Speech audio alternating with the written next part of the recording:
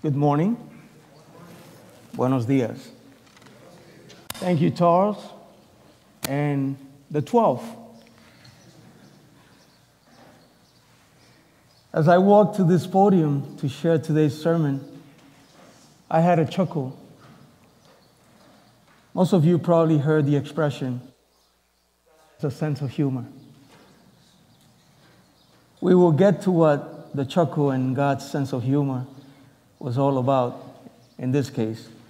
But first, let me express that I'm very grateful and honored for the opportunity to share God's word here this morning. I'm full of gratitude and praise to our Lord Jesus, the way, the truth, and the life.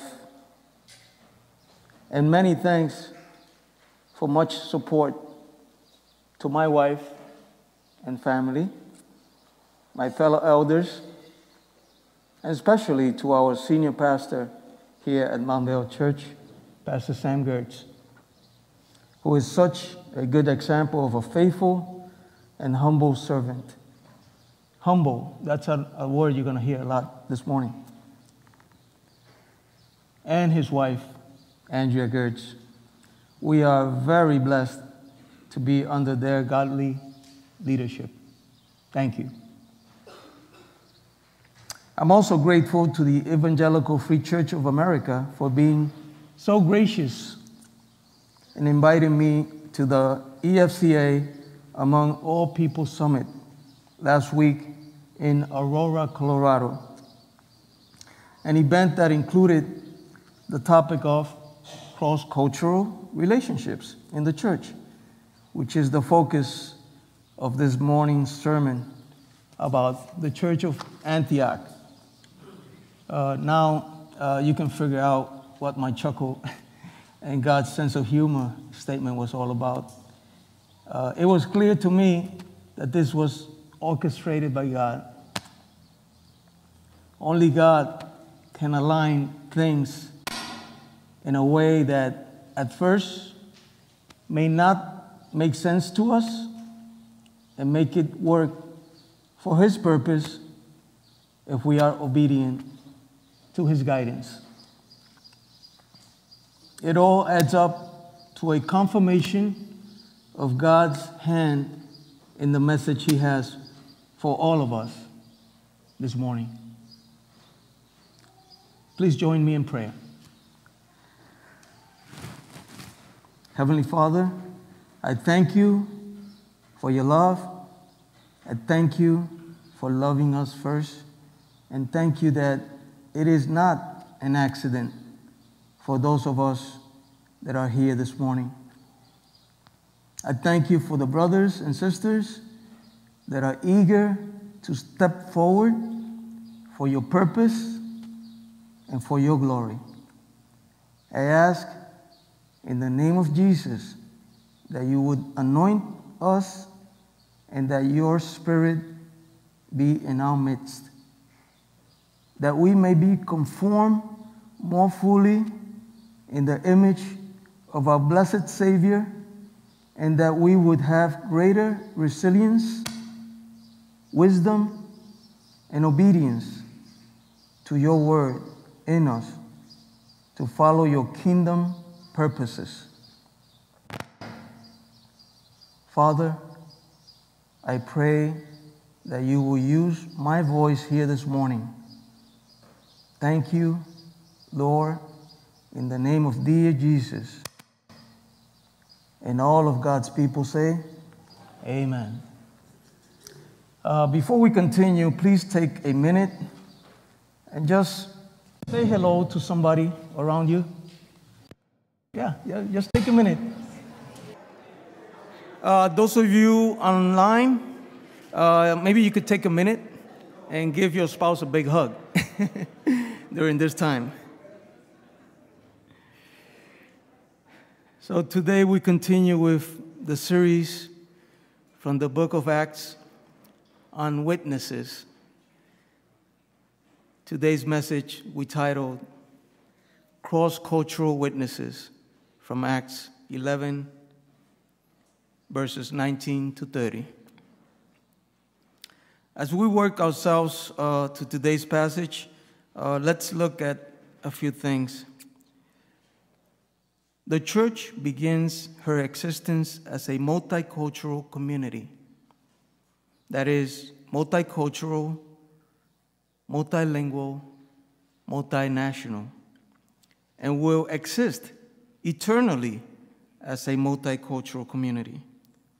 We look forward to that day when a multitude from every nation, tribe, people, and language will stand before the true King and the Lamb. Following, I listed 4 scriptures that reference significance of cross-cultural in the Bible. And I will not necessarily read each one, but touch on them. The first one coming from Matthew 22, 36 to 40, which we know as the Great Commandment.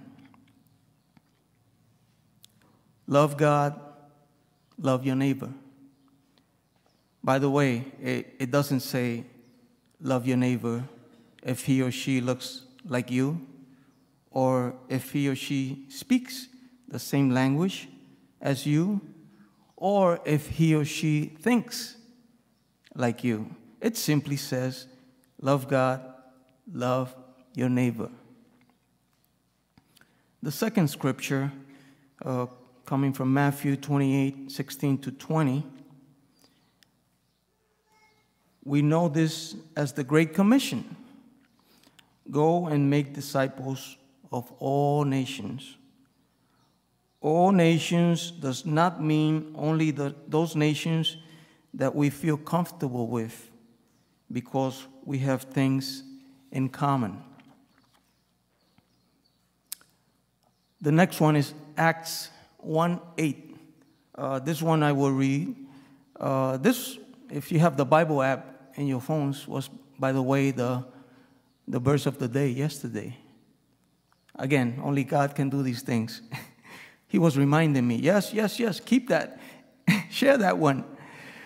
But you will receive power when the Holy Spirit comes on you, and you will be my witnesses in Jerusalem and in all Judea and Samaria and to the ends of the earth. You will be my witnesses to the ends of the earth. Witness to all people, everyone. And the fourth scripture from Revelations 5, 9 to 10, just touching on it, and with your blood you purchase for God persons from every tribe and language and people and nation. From every tribe and language and people and nation. So let's break up today's scripture passages, Acts 11, 19 to 30, into 4 different sections. The first one, starting in Acts 11, 19. The persecution continues. And it reads like this, verse 19. Now those who had been scattered by the persecution that broke out when Stephen was killed traveled as far as Phoenicia, Cyprus, and Antioch, spreading the word only among Jews. Here's some background. Jesus came. He died, he rose again. He conquered death. In that gap between his resurrection and the ascension, he spent time with the disciples. Peter, James, John, Andrew, Philip, Matthew, Thomas, James, the son of Alphaeus, Bartholomew, Judas Thaddeus, Simon the Zealot, and Judas Iscariot, who betrayed him. Sometime later, they were in Jerusalem. They received the Holy Spirit. They spoke in tongues. Peter explained to the crowd what was happening. He told the people they needed to turn away from their own selfish ways and turn to the ways of Jesus. And 3,000 did that on that very same day. Later on in Acts 4, we saw that the church in Jerusalem had grown to 5,000 men, and probably closer to 20,000 if we counted the women and the children. That was a huge church in Jerusalem. Then the government and local leaders clamped down on the church. They began to throw people in prison and even murder one of the key leaders, Stephen. The church was scattered all around the world, like Alexandria, Cyprus, Cyrene, and Antioch. And that's where we are right now as we read Acts 11:19. So these Jews showed up in Antioch, and they found people like them who spoke a similar language, had a similar culture and traditions, and they began sharing the good news of Jesus with them. That brings us to our second part. But before that, let me make a point on 11:19. Actually, 2 points. Christians face persecution. Persecution can come from anywhere, even from our closest friends and relatives. I'm sure some of us have experienced some form of persecution for being a follower of Jesus. Second point, persecution does not stop the spread of the gospel or defeat God. God is more powerful. So going on to the second section, which includes verses 20 and 21, some start witnessing cross-culturally. And starting in verse 20, some of them, however, men from Cyprus and Cyrene, went to Antioch and began to speak to Greeks also, telling them the good news about the Lord Jesus. Continuing on verse 21, the Lord's hand was with them, and a great number of people believed and turned to the Lord. So they crossed some ethnic and language boundaries. They went and spoke with people who did not necessarily share the same cultural heritage, the same traditions, the same mother tongue. They began to share the good news of Jesus, crossing these barriers. They got out of their comfort zone. Maybe some of us want to get out of that comfort zone. First, they were thrown out of Jerusalem because of the persecution, and then they shared the gospel with the Gentiles. They ended up in Antioch. They talked to people different than them. God did a mighty work in Antioch. Now let's give some background about Antioch. Antioch was a large and ethnically diverse city near modern-day Syria, with Roman and Greek influence. It was the third largest city in the Roman Empire. Only Rome and Alexandria were larger cities. It had a population that peaked at about 500,000 people. It was a military, governmental, and transportation center. It was filled with immorality and a diversity of religions. Yet, in the midst of that, God raised up a thriving church that became the epicenter of Christianity during the ministry years of the Apostle Paul.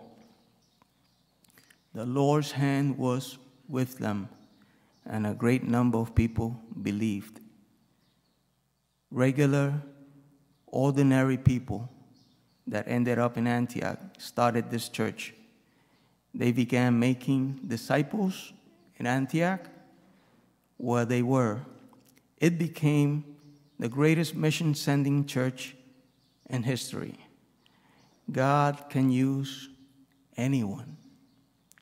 It means that God can use you, God can use me, God can use any one of us where we are to make disciples as we walk with the Spirit.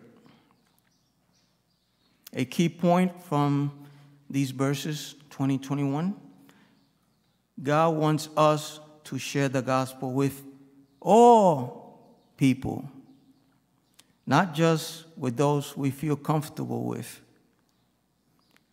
Here at Montvale Church, the Lord has led us to start a Hispanic ministry. We have a Spanish-speaking population around the Montvale area that continues to grow rapidly. I never planned to lead a ministry at Montvale Church or at any other church, but I have tried to remain obedient and kept my heart open to the Lord's leading. And I believe that He is absolutely using me. The Lord got me in front of you to share this word today. And you know what? He can use you too. My one personal recommendation is remember to pray. Yes, pray. Pray for protection against your own personal pride and selfish ambitions. Yes, usually, regardless of our unique situation, it is us, you, yourself, we ourselves who keep us from God using us to do great things for His purpose, for His glory. I often say that I'm a late bloomer in doing God's purpose for my life, but it is His timing, not mine. I found out that God's way is always the very best way, all the time. After a number of years of the Lord nudging me, finally, in 2021, we officially started the Hispanic ministry here at Montvale Church. We have Spanish Sunday school classes, which we are covering John right now, the book of John. We have a Spanish small group, which we're reading a book, Love Like You've Never Been Hurt. We had membership class in Spanish, from which today we have a few members, and about to have another one this coming June. We have a vision of providing English as a second language classes to people that want to learn English and Spanish as a second language for people that want to learn Spanish, amongst other plans here at Montvale Church. In the third section, we cover verses 22 to 26. The Jerusalem church sends Barnabas. Barnabas recruits Saul. And on verse 22 starts like this. News of this reached the church in Jerusalem, and they sent Barnabas to Antioch. When he arrived and saw what the grace of God had done, he was glad and encouraged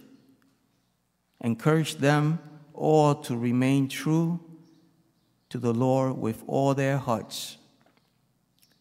He was a good man, full of the Holy Spirit and faith, and a great number of people were brought to the Lord. Then Barnabas went to Tarsus to look for Saul, and when he found him, he brought him to Antioch.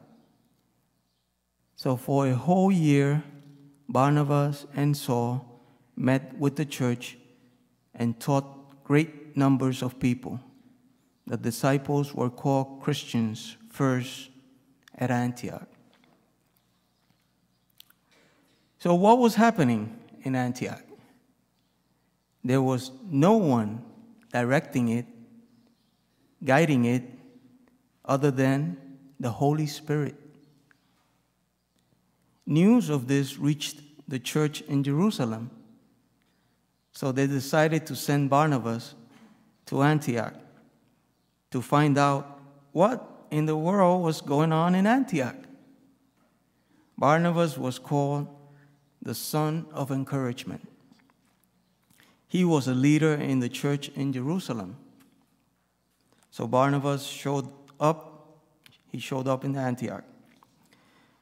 When he saw what the grace of God had done, he was glad.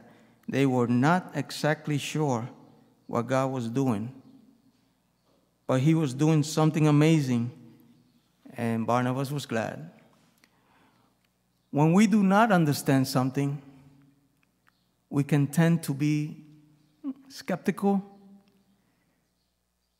It could be God doing something that we don't understand, and we may not be comfortable with it.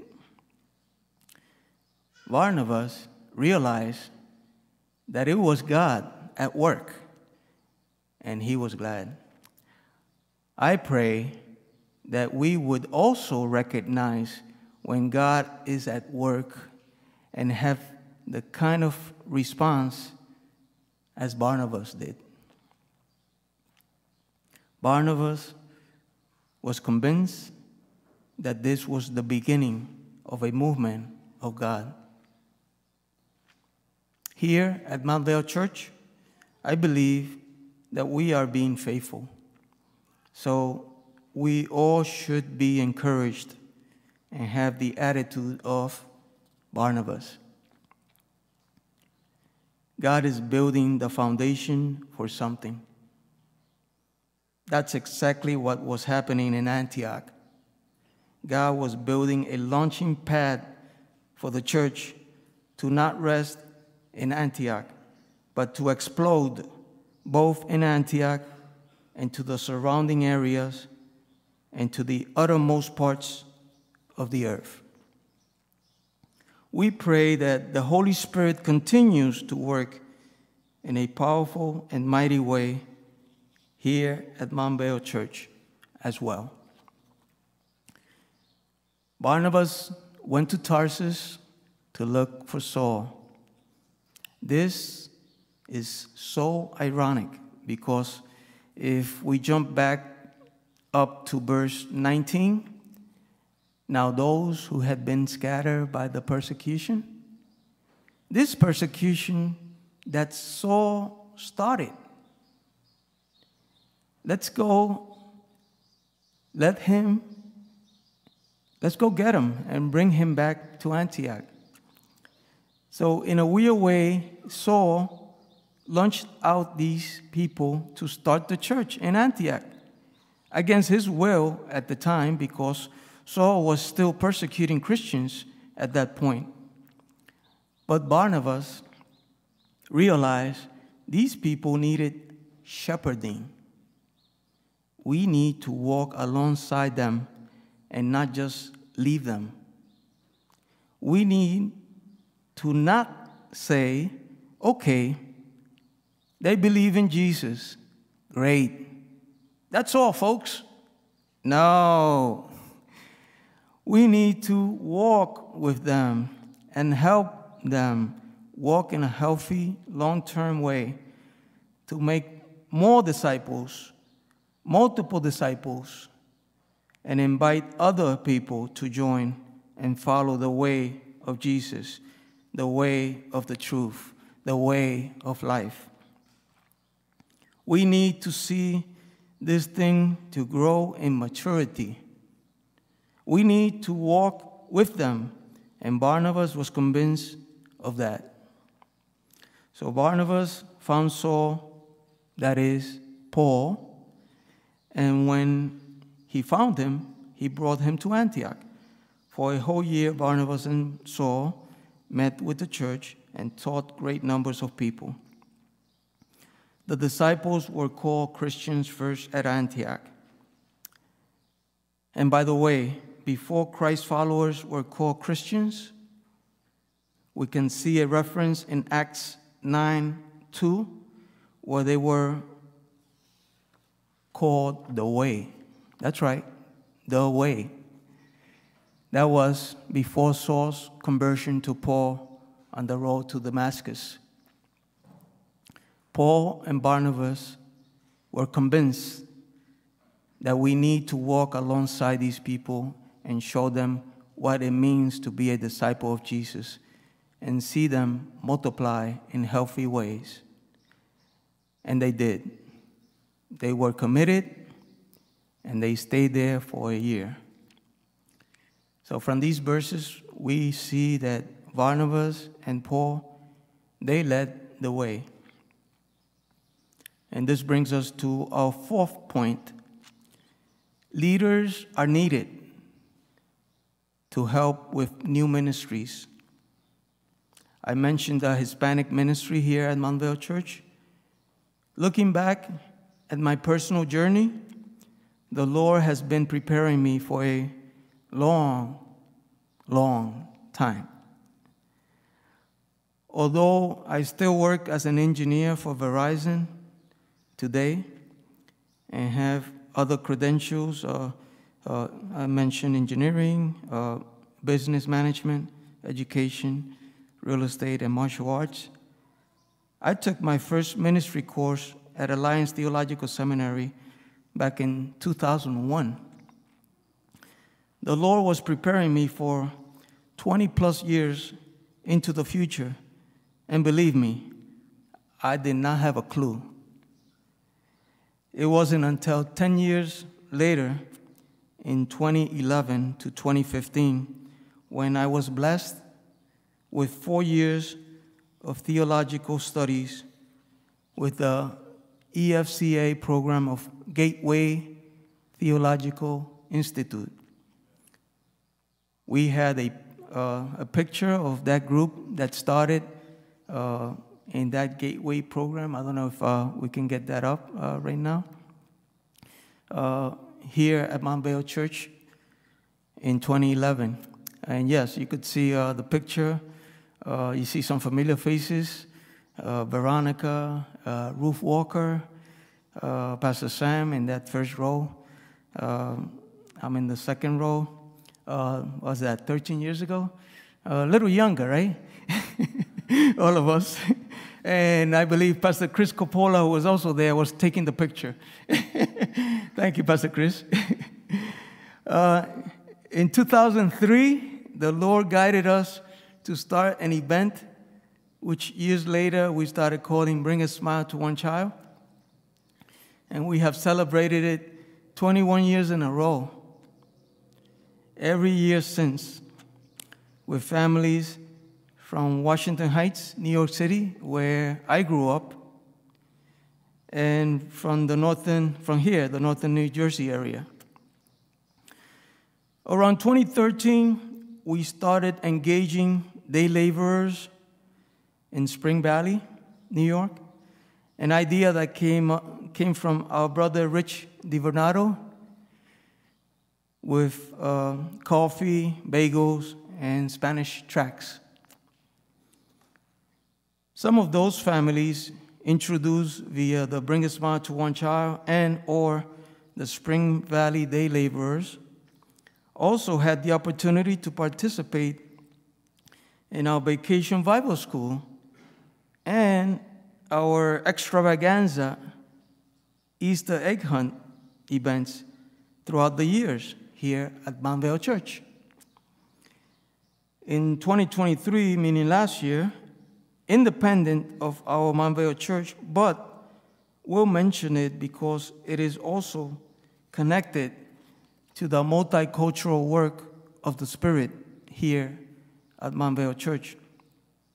A nonprofit 501c3 organization was officially registered in New Jersey called the Way Foundation, Inc., which today serves as the parent organization of Bring a Smile to One Child and of The Way, the Art of Life. The Way, the Art of Life is a way to bring the gospel to the ends of the earth through the martial arts, which I personally have practiced and taught for well over 40 years. And now founded this new art called The Way, which with all the philosophy comes from the Word of God. Did I mention that before being called Christians, Christ followers were called the Way? The harvest is plentiful, but the workers are few, Jesus said in Matthew 9:37. We need more servant leaders to join us. I'm often reminded by my loving wife, Bridget, that I'm Mario, not Super Mario.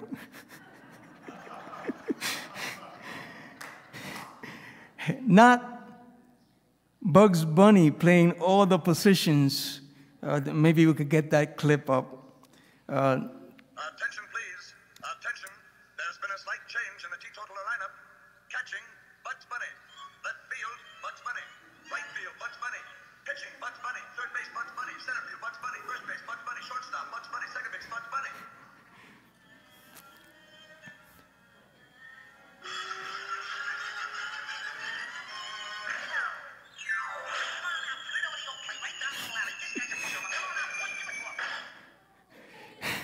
My favorite cartoon clip of all time.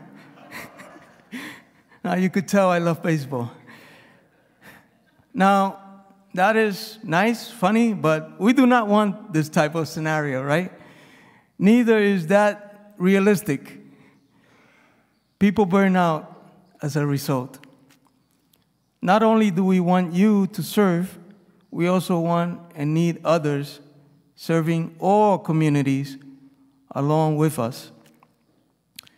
This past Monday, we had our elders board meeting, and we discussed the chapter of delegating, which our brother Dr. Dave very well summarized from the book of Spiritual Leadership, which is one of the books that we are reading as a group.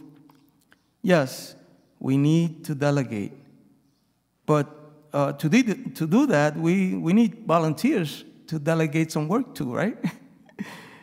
To do the Lord's work.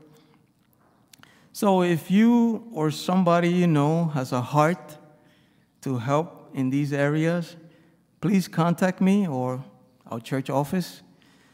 We mentioned teaching English, teaching Spanish, We will get to, we also need translators. We will get to that.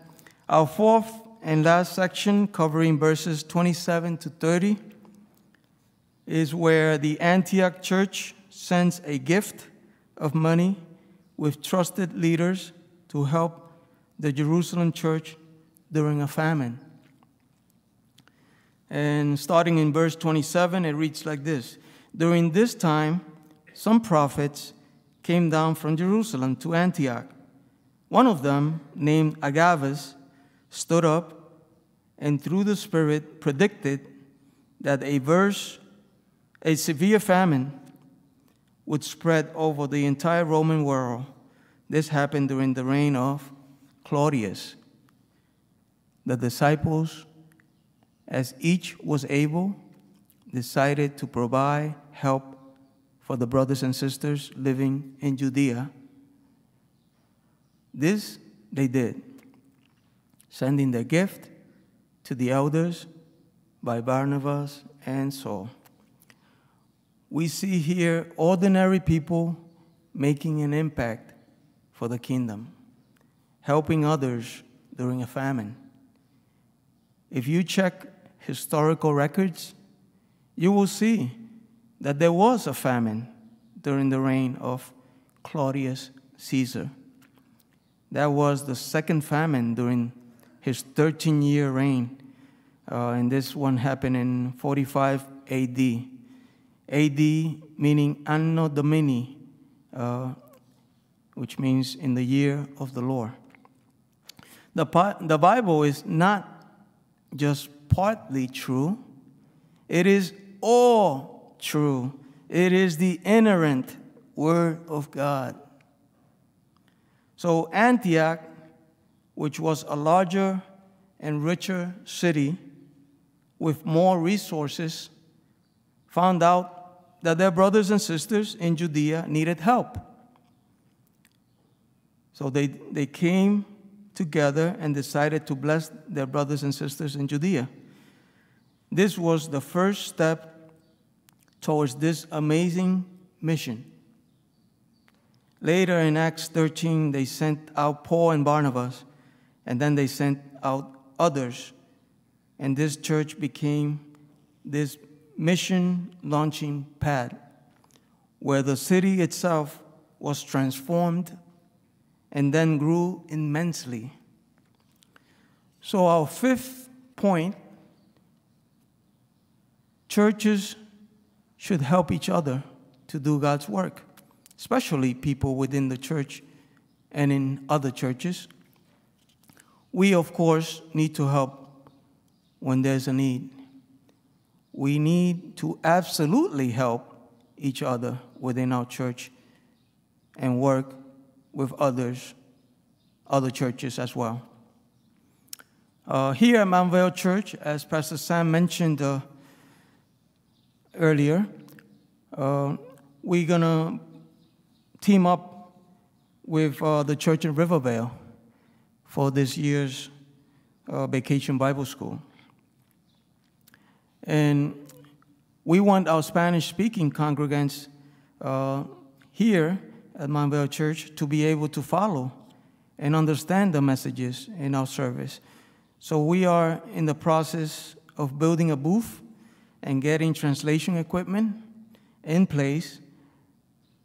And in this way, the Spanish congregants that do not understand much English would also get the message on the spot in Spanish. So as we wind up this message, I want to leave you with a closing prayer and 3 verses that I got last week in Colorado from Carlton Harris, the president of the Evangelical Free Church of America. So the 3 verses, the first one, James 4:10. Humble yourselves before the Lord, and he will lift you up. The second one, 1 Peter 5:5. In the same way, you who are younger, submit yourselves to your elders. All of you, Clothe yourselves with humility toward one another, because God opposes the proud, but shows favor to the humble. And the third verse, Philippians 2:3, do nothing out of self-ambition or vain conceit. Rather, in humility, value others above yourselves. Please join me in a closing prayer. Heavenly Father, thank you for showing us what you worked through the church at Antioch. And in a similar way, you have been working in the church at Aurora, Colorado, where we held an EFCA Among All People Summit last week. Father, I pray that anyone here today that is struggling and doubting that you can use them, Lord, help them overcome that doubt. Give us confidence, not in our own abilities, but in you as the one Almighty God that has sent us your Spirit. Help us, Lord, as a church to embrace knowing that our comfort is not our God, but that you are our one true God. We humbly ask you to use us, Lord, as we look forward to that day when a multitude from every nation, tribe, people, and language will stand before you. In the mighty name of Jesus, and all of God's people say, amen. Thank you.